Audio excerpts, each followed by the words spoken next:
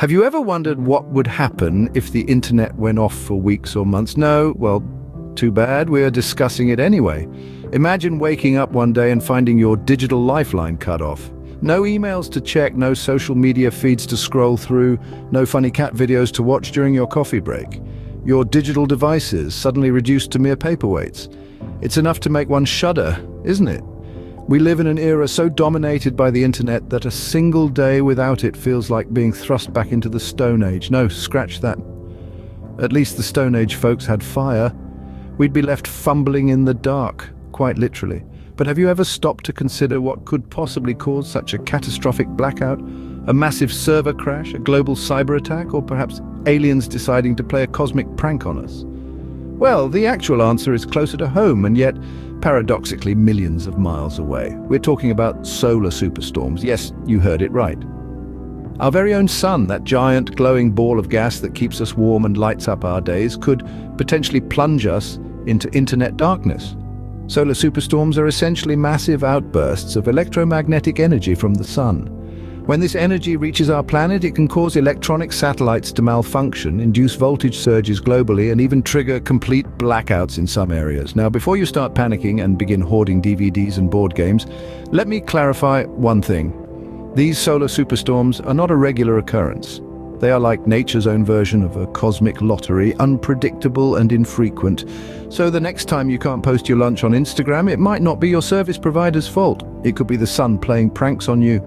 Now let's dive into what these solar superstorms are, shall we? Spoiler alert, they're not just the sun having a bad hair day. Picture the sun as a colossal cosmic chef whipping up a batch of solar superstorms. It starts with a sprinkle of solar flares, adds a dash of coronal mass ejections, and finally a pinch of magnetized solar wind to give it that extra kick. The result? A cocktail of charged particles and magnetic fields that make a beeline for Earth at a staggering speed of 1,000,000 miles per hour. Now you might be wondering, what's the big deal? It's just a bunch of particles, right? Well, imagine these particles as billions of tiny, electrically charged bullets, zipping through space at incredible speeds. When they hit our planet, they don't just bounce off like harmless ping-pong balls. Instead, they interact with Earth's magnetic field, generating intense electrical currents. These currents are like an army of invisible electric eels, slithering their way into our power grids, electronic devices, and satellites. They can cause voltage surges that can fry electronic circuits, create complete blackouts, and even force satellites into a game of cosmic pinball. And if you think resetting your Wi-Fi router is a pain, try rebooting a satellite that's 22,000 miles above the Earth. Our planet's magnetic field usually does a stellar job of shielding us from these solar tantrums. But when a solar superstorm hits, it's like the sun has chugged a cosmic energy drink and is ready to party hard.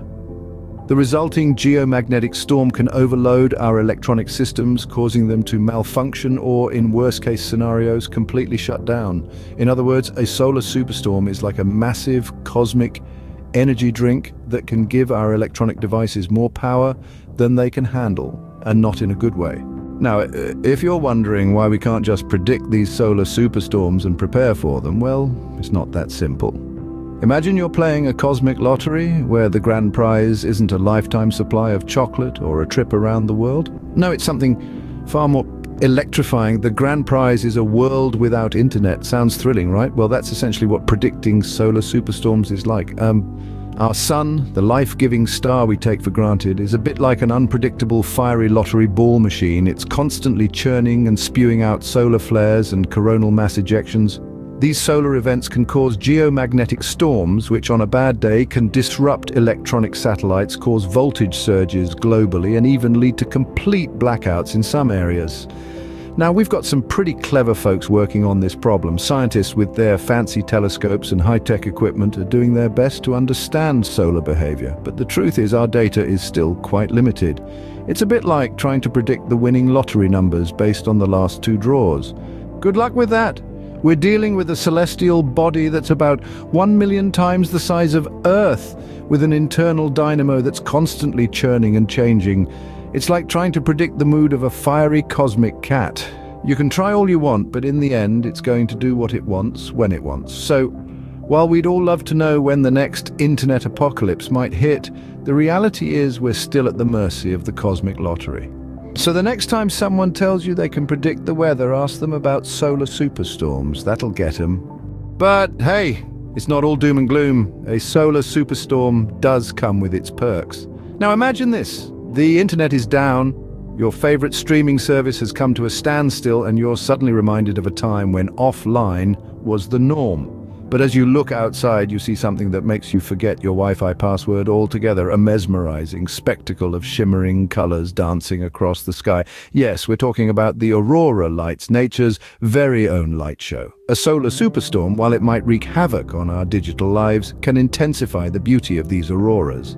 A burst of charged particles from the sun collides with Earth's magnetic field, painting the sky with hues of green, red, yellow, and even purple. It's like nature's way of saying, "Sorry about the internet, mate. Here, have some pretty lights instead." This cosmic spectacle is not just limited to the polar regions. A strong enough solar storm can push these auroras further down towards the equator.